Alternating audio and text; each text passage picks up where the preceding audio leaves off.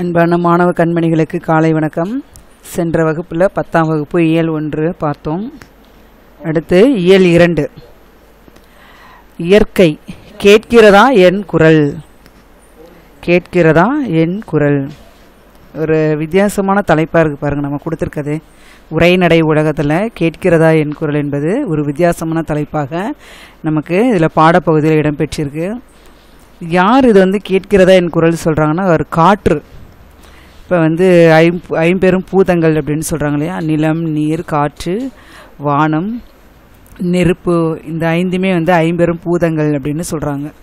இப்போ அதில் காற்று இல்லாமல் நம்மளால் உயிர் வாழ முடியுமா? நிச்சயமாக முடியாது. இப்போ சாப்பிடாம பார்த்திங்கன்னா ஒரு வாரம் 2 வாரம் கூட இருக்கலாம். தண்ணி இல்லாமல் கூட ஒரு சில முனிவர்கள்லாம் பார்த்திங்கன்னு சொன்னால் காற்றை மட்டுமே சுவாசம் பண்ணிக்கிட்டு வாழ்ந்திருக்காங்க அந்த கால முனிவர்கள்லாம். அப்போ தண்ணி இல்லாமல் இருக்கலாம், உணவு இல்லாமல் இருக்கலாம், ஆனால் காற்று இல்லாமல் நம்மளால் உலகத்தில் வாழ முடியாது. ஒரு 5 நிமிஷம்னாலும் ஒரு 2 நிமிஷம்னாலும் நம்மளுடைய மூச்சை அடக்கி இருங்க அப்படின்னாலே முடியாது. யோகா பண்ணும்போதெல்லாம் சொல்லுவாங்க, யோகா மாஸ்டர்லாம் சொல்லுவாங்க, ஒரு நிமிஷம் உங்களுடைய மூச்சை உள்ளே இழுத்து விடுங்க, உள்ளே இழுத்து மூச்சை இழுத்து விடுங்க அப்படின்னு சொல்லுவாங்க. அது செய்யணுமா கூட நமக்கு கடினமான வேலையாக தான் இருக்கும். அப்போ காற்று இல்லாமல் நம்மளால் உலகத்தில் வாழவே முடியாது. அப்போ காற்றே நம்மள்ட்ட பேசுகிற மாதிரி ஒரு உரைநடையாக நம்ம கொடுத்துருக்குறாங்க. காற்று நம்மள்ட்ட பேசுது. எப்படி பேசுது, எந்தெந்த முறையில் காற்று எந்தெந்த இடங்களில் உருவாகுது, எந்தெந்த திசையில் இந்த காற்று உருவாகும் பொழுது என்னென்ன பேர் மக்கள் எனக்காக வச்சுருக்காங்க, தமிழக மக்கள் எனக்காக வச்சுருக்குறாங்க. அப்புறம் இலக்கியத்தில் பற்றி, 4 திசைகளையும் பற்றி, பல பெயர்களில் பற்றி, என்னை பற்றி என்னென்ன சொல்லியிருக்காங்க, காற்றாகிய நான் என்னை பற்றி என்னென்ன சொல்லியிருக்கிறாங்க. இது நீங்கள் அறிந்தது தான். இருந்தாலும் நான் உங்கள்கிட்ட உரையாடுவது போலவே இருக்கட்டும் அப்படின்ற மாதிரி கேட்கிறதா என் குரல் அப்படின்ற ஒரு தலைப்பில் நமக்கு பாடப்பகுதியாக இடம்பெற்றிருக்கு. நுழையும் முன் பாருங்கள். உயிரின வாழ்வின் அடிப்படை இயற்கை. உலகத்தில் நம்ம வாழணும் அப்படின்னா அடிப்படையானது இயற்கை. நாம் நம்பி இருப்பதும் நம்மில் இருப்பதும் இயற்கையே. மூச்சுக்கு காற்று, தாகத்திற்கு நீர், உறைவதற்கு நிலம், ஒளிக்கு கதிரவன் போன்றவை உயிரினங்களின் முதன்மை தேவை. இயற்கையின் கூறுகளில் காற்றின் பங்கு கூடுதலானது. காற்றே எங்கும் நிறைந்திருக்கிறது. மெல்ல தொட்டு சென்றால் தென்றல், தூக்கிச் சென்றால் புயல். உயிரை உள்ளிருத்தும் காற்று ஓர் உருவம் கொண்டு நம்மிடம் பேசினால். இப்போ காற்றுக்கு உருவம் இருக்குதா? இல்லை. காற்றுக்கு பார்த்திங்கன்னா உருவம் என்பது கிடையாது. நம்மளால் பார்க்க முடியாது, அந்த தொட முடியாது, ஆனால் நுகர முடியும். நம்மளால் அந்த காற்றை பார்த்திங்கன்னா நுகர முடியும். அது பாருங்கள், நம்மள்கிட்ட பேசுகிற மாதிரியே இதில் உரைநடையாக கொடுத்துருக்காங்க பாருங்கள். மனிதா மனிதா, அழைப்பது கேட்கிறதா? எங்கு பார்க்கிறாய்? யாரை தேடுகிறாய்? உன் மூச்சை உள்ளே இழு, வெளியே விடு. உன் மூச்சில் உள் சென்று வெளிவரும் நான் தான் பேசுகிறேன். வாழும் உயிர்களின் உயிர் மூச்சு நான். என்னை கண்களால் காண முடியாது, மெய்யால் உணர முடியும். முன்னாடி நான் சொன்ன மாதிரி காற்றை நம்மளால் பார்க்க முடியாது, ஆனால் உடலால் நம்மளால் உணர முடியும். என்னால் மழை, என்னால் பருவ மாற்றம், என்னால் இசை, என்னாலும் இலக்கியம். இன்னும் என்னை யாரென்று தெரியவில்லையா? நான் தான் காற்று அப்படின்னு சொல்லுது. என்னால் மழையானது வருது, என்னால் பருவ மாற்றம், பருவ மாற்றங்களானது என்னால் வரும். என்னால் இசையானது எப்படி வரும்? மூங்கில் பார்த்திங்கன்னா, மூங்கில் முன்னாடி ஒரு கவிஞர் எழுதியிருப்பார். காடுகளில் மூங்கில் செடிகள், மூங்கில் மரங்கள் இருக்கிற இடத்துல நான் போனேன்.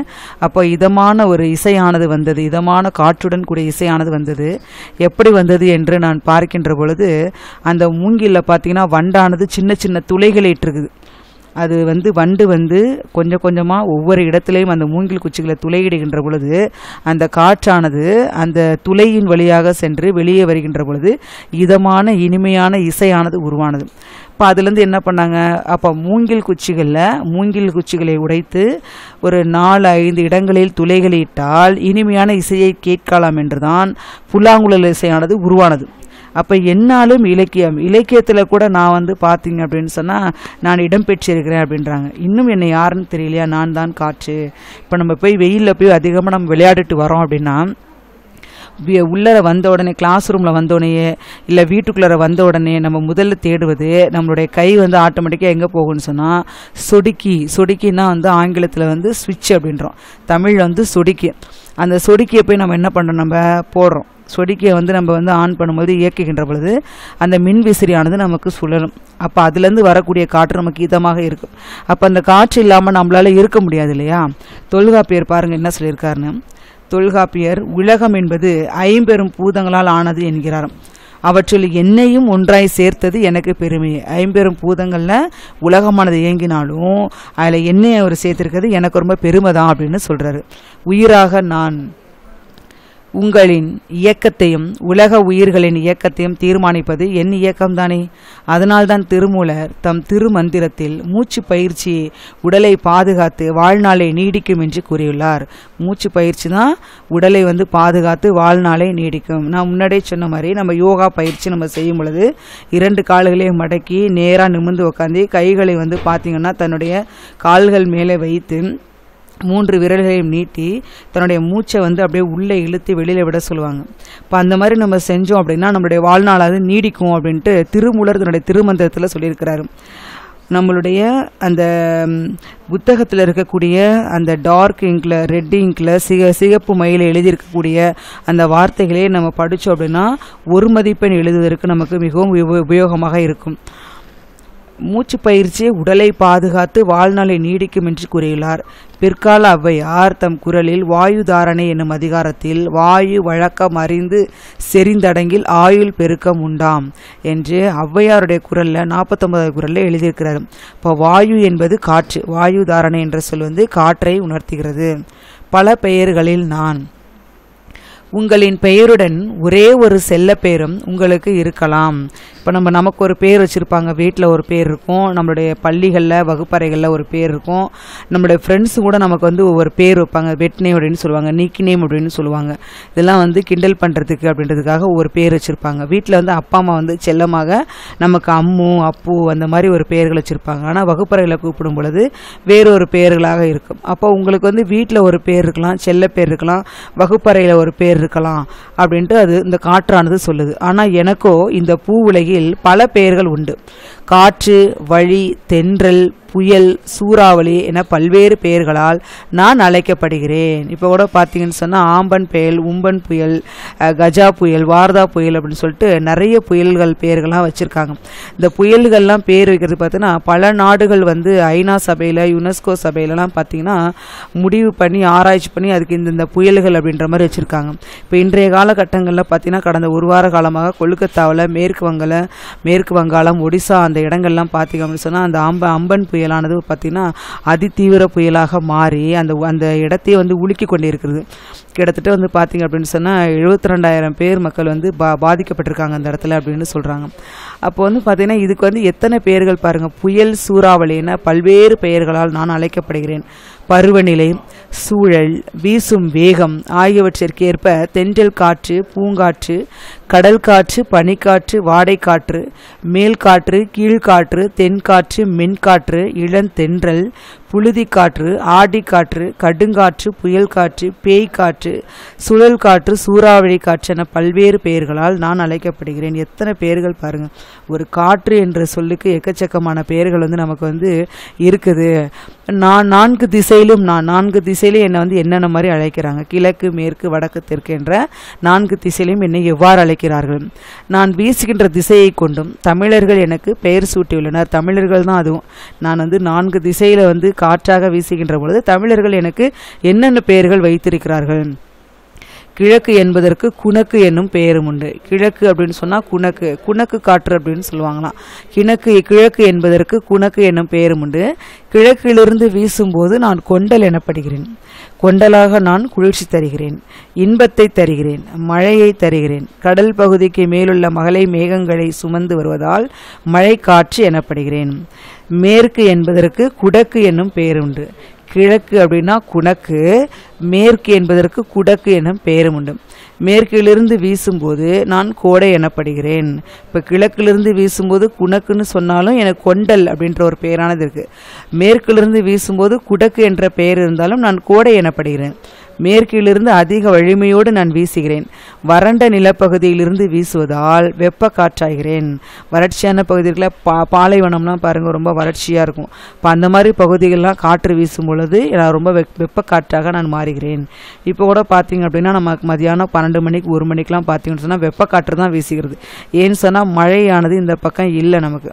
அப்போ அந்த காற்று வீசினாலும் நமக்கு வந்து அதிகமான வெப்ப காற்றாக தான் வருகிறதே தவிர குளிர்ந்த காற்று வரத்துக்கான வாய்ப்பு இல்லை. இதே நம்ம இந்த ஏற்காடு இல்லை கொல்லிமலை இந்த மாதிரி மலை பிரதேசங்கள்லாம் போனோம் அப்படின்னு சொன்னால் குளிர்ந்த காற்றானது நமக்கு கிடைக்கும்.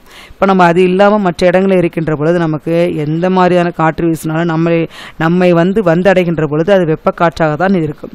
அப்போ வறண்ட இடமாக இருக்கின்ற இடத்தில் காற்று வீசினால் அது வெப்ப காற்றாக தான் வரும். வடக்கு என்பதற்கு வாடை என்னும் பெயர் உண்டு.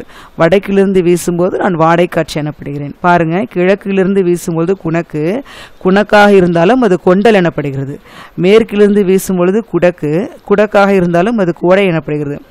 வடக்கு அப்படின்னா வாடை, அதனால் அது வாடை காற்று என்று நான் எனப்படுகிறேன். நான் பனிப்பகுதியிலிருந்து வீசுவதால் மிகவும் குளிர்ச்சியான ஊதை காற்று எனவும் அழைக்கப்படுகிறேன். வாடை வடக்கு பகுதியிலிருந்து வீசுகின்றதால் வாடை காற்று, இதை ஊதை காற்று அப்படின்னு சொல்லலாம். கிராமங்கள்லாம் பார்த்தீங்கன்னா ஊதைக்காற்று அடிக்குது, வெளியில் உட்காராத, வெளியில் படுக்காத, வெளியில் ரொம்ப நேரம் நிற்காத, உடல்நிலைக்கு ஒத்துக்காது, சளி பிடிச்சிக்கும் அப்படின்னு சொல்லிட்டு நம்மளுடைய தாத்தா பாட்டி அம்மா அப்பாலாம் சொல்லுவாங்க. அதை வாடை வடக்கிலிருந்து வீசுனால வாடை காற்றுன்னு சொல்லுவாங்க. அதற்கு மற்றொரு பேர் ஊதை காற்று எனவும் அழைக்கப்படுகிறேன். தெற்கிலிருந்து வீசும்போது நான் தென்றல் காற்று எனப்படுகிறேன். தெற்கு அப்படின்னு நம்ம ஞாபகம் வச்சுக்கணும். வடக்கு எப்படி வாடைன்னு சொல்கிறோமோ அதே மாதிரி தெற்கு எப்படி தென்றல் என்று சொல்கிறோமோ மேற்கு கோடை அப்படின்னு நம்ம எடுத்துக்கணும் இல்லையா. இப்போ தெற்கிலிருந்து வீசும் பொழுது நான் தென்றல் காற்று எனப்படுகின்றேன். மரம், செடி, கொடி, ஆறு, மலை, பள்ளத்தாக்கு என பல தடைகளை தாண்டி வருவதால் வேகம் குறைந்து இதமான இயல்பு கொள்கிறேன். அடுத்து பாருங்க, இலக்கியத்தில் நான் தென்றலாகிய நான் பலவித மலர்களின் நறுமணத்தை அள்ளி வரும் பொழுது கூடவே வண்டுகளையும் அழைத்து வருவதால் இளங்கோவடிகள் என்னை வண்டோடு புக்க மணவாய் தென்றல் என நயம்பட உரைக்கிறார். இளங்கோவடிகள் எழுதிய நூல் எது? சிலப்பதிகாரம். அந்த சிலப்பதிகாரத்தில் சொல்கிறாராம், வண்டோடு புக்க மணவாய் தென்றல். காற்று வேகமாக அடிக்கும் பொழுது காற்று போகிற திசையில் வண்டு என்ன பண்ணதான், தன்னுடைய இறகை விரித்து சிறகை விரித்து பறக்குதாம். அது எந்த பக்கம் ஆட்டோமேட்டிக்காக போகும் அப்படின்னா மலர்கள், பூக்கள், சோலைகள் எங்கே இருக்குதோ அந்த இடத்துக்கு தான் அந்த வண்டானது போகும். அப்போ என்ன பண்ணுதான், அந்த காற்றோட நீ பறந்து வருகின்ற பொழுது மற்ற இடங்களில் இருக்கக்கூடிய அந்த பூக்களில் இருக்கக்கூடிய அந்த தேனை அந்த வண்டானது உறிஞ்சி எடுக்குது இல்லையா. அந்த பூக்களில் இருக்க தேனை வண்டானது உறிஞ்சி எடுக்கின்ற பொழுது அதோடைய சின்ன சின்ன கால்களில், குட்டி குட்டி கால்களில் மகரந்த சேர்க்கையானது சேர்ந்து வந்துடும். அப்போ அந்த மனங்கள், அந்த வாசனை என்ன பண்ணுற, அந்த காற்றோடு எங்களுக்கு நீ கொடுக்குற அப்படின்றத அவர் சொல்கிறார் சிலப்பதிகாரத்தில். அதான் தென்றலாகிய நான் பலவித மலர்களின் நறுமணத்தை அள்ளி வரும் பொழுது கூடவே வண்டுகளையும் அழைத்து வருவதால் இளங்கோவடிகள் என்னை வண்டோடு புக்க மணவாய் தென்றல், வண்டையும் அழைச்சிட்டு வர, அதோடு சேர்த்து நல்ல ஒரு நறுமணத்தை எங்களுக்காக நீ அழைச்சிட்டு வர. அந்த நறுமணம் எப்படி வருதுன்னு சொன்னால், வண்டானது பூவில் உள்ள தேனை உறிஞ்சுகின்ற பொழுது அதில் இருக்கக்கூடிய மகரந்த சேர்க்கையும் நீ சேர்த்து எங்களுக்காக கொண்டு வர. அப்போ காற்றே எங்களுக்கு என்ன பண்ணுறனா, நறுமணத்தோடு கூடிய ஒரு வாசனை திரவியத்தை எங்களுக்காக நீ கொடுக்குற அப்படின்றது சிலப்பதிகாரத்தில் இளங்கோவடிகள் அழகாக சொல்லியிருக்கிறாரு. பல பட்டடை சொக்கநாத புலவர் எழுதிய பத்மகிரி தென்றல் விடுத்தூது, இதெல்லாம் ஞாபகம் வச்சுக்கணும்.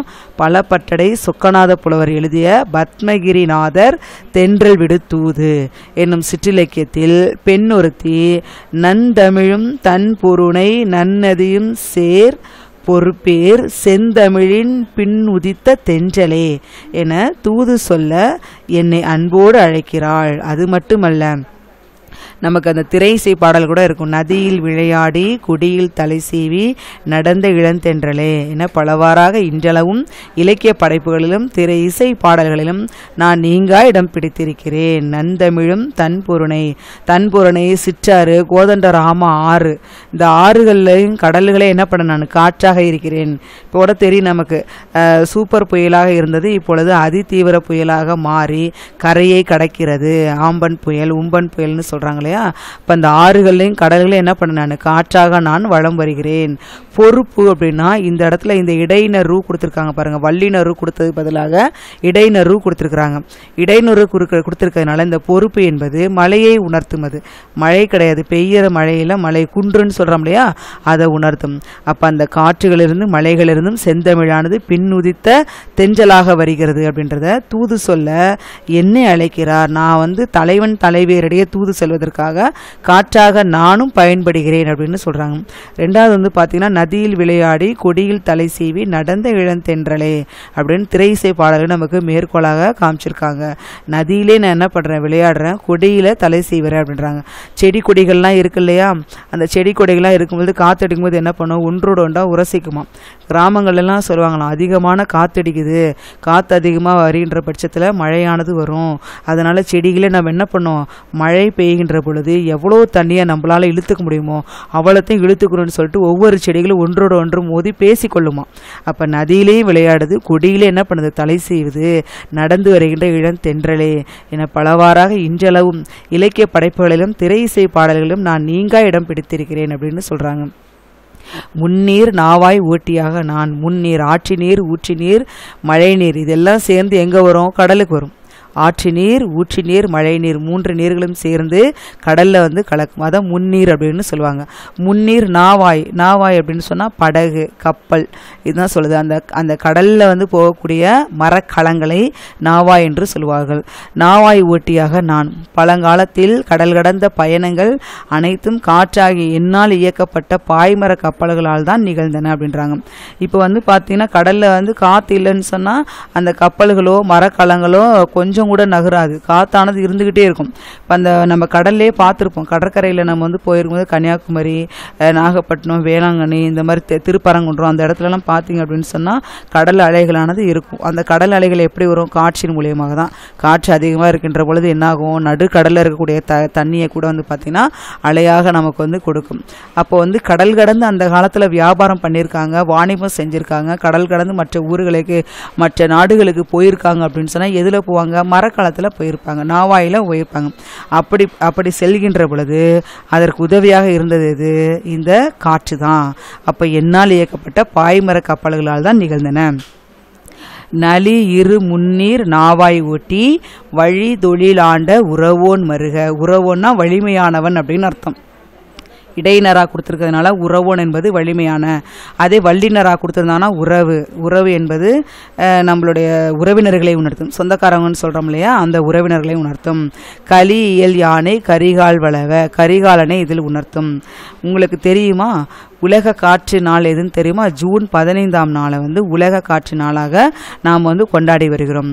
ஜூன் 15ஆம் தேதி தான் இப்போ என்ன பண்ணியிருக்காங்க, தமிழக அரசானது அறிவிச்சிருக்கிறாங்க. 10ஆம் வகுப்பு பொதுத் தேர்வானது ஜூன் 15ஆம் தேதியானது நடக்க இருக்கும்னு அறிவிச்சிருக்காங்க. அந்த ஜூன் 15ஆம் நாள் தான் உலக காற்று நாளாக நாம் கொண்டாடி வருகிறோம்.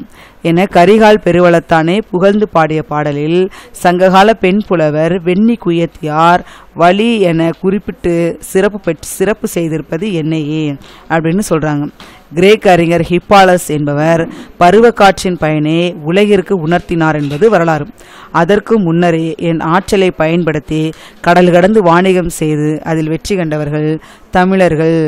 முதலாக கடல் கடந்து வாணிகம் செய்வதில் வெற்றி கண்டவர்கள் யாருன்னு கேட்டால் தமிழர்கள் தான் அப்படின்னு சொல்லியிருக்காங்க. மழை தருவேன் நான் பருவ காலங்களில் மேகத்தை கொண்டு வந்து மழையை தருகிறேன். தென்மேற்கு பருவக்காற்றாக வடகிழக்கு பருவக்காற்றாக உலா வந்து மேகத்தை குளிர்வித்து மழையாக பொழிகின்றேன். கதிரவனின் வெப்பத்தால் சூடாகி அடர்த்தி குறைந்து மேலே செல்லும் நான் அங்கு ஏற்பட்ட வெற்றிடத்தை நிரப்பியும் பருவக்காற்றாக மாறுகிறேன். ஜூன் முதல் செப்டம்பர் வரை தென்மேற்கு பருவக்காற்றாகவும் அக்டோபர் முதல் டிசம்பர் வரை வடகிழக்கு பருவக்காற்றாகவும் வீசுகிறேன். இப்போ அந்த காலம்லாம் மாறி போச்சுங்க. இப்போ ஜூன்லேருந்து செப்டம்பர் வரைக்கும் நமக்கு எங்கே மழையானது கிடைக்கிது. ஆனால் அந்த காலத்தில் அதெல்லாம் இருந்தது. இப்போ நாங்கள்லாம் ஸ்கூல் படிக்கின்ற காலத்துலலாம் பார்த்திங்க அப்படின்னா ஜூன் மாதத்துலேருந்து செப்டம்பர் வரைக்கும் தென்மேற்கு பருவ காற்றானது மழையானது வரும். அதுக்கப்புறம் வந்து பார்த்திங்கன்னா அக்டோபர்லேருந்து டிசம்பர் வரைக்கும் பார்த்திங்கன்னு சொன்னால் வடகிழக்கு பருவக்காற்றாக இருக்கும். டிசம்பருக்கு அப்புறம் தான் வந்து பார்த்திங்கன்னா அந்த மழையானது கொஞ்சம் கொஞ்சமாக தனிய ஆரம்பிக்கும், குளிர் வர ஆரம்பிச்சிடும். ஆனால் இப்போ அந்த பருவம்லாம் வந்து பார்த்திங்கன்னா முற்றிலுமாக மாறிடுச்சு. ஜூன் முதல் செப்டம்பர் வரை தென்மேற்கு பருவக்காற்று, அக்டோபர் முதல் டிசம்பர் வரை வடகிழக்கு பருவக்காற்றாகவும் வீசுகிறேன். இவ்வாறு மழை பொழிவை தருகிறேன். இந்தியாவின் முதுகெலும்பு வேளாண்மை தானே, காந்தியடிகளோடு சொல்லியிருக்கிறாரு. கிராமங்கள்லாம் விவசாயிகள்லாம் இருக்காங்க இல்லையா, கிராமங்கள் தான் இந்தியாவினுடைய முதுகெலும்பு அப்படின்னு சொல்கிறாங்க.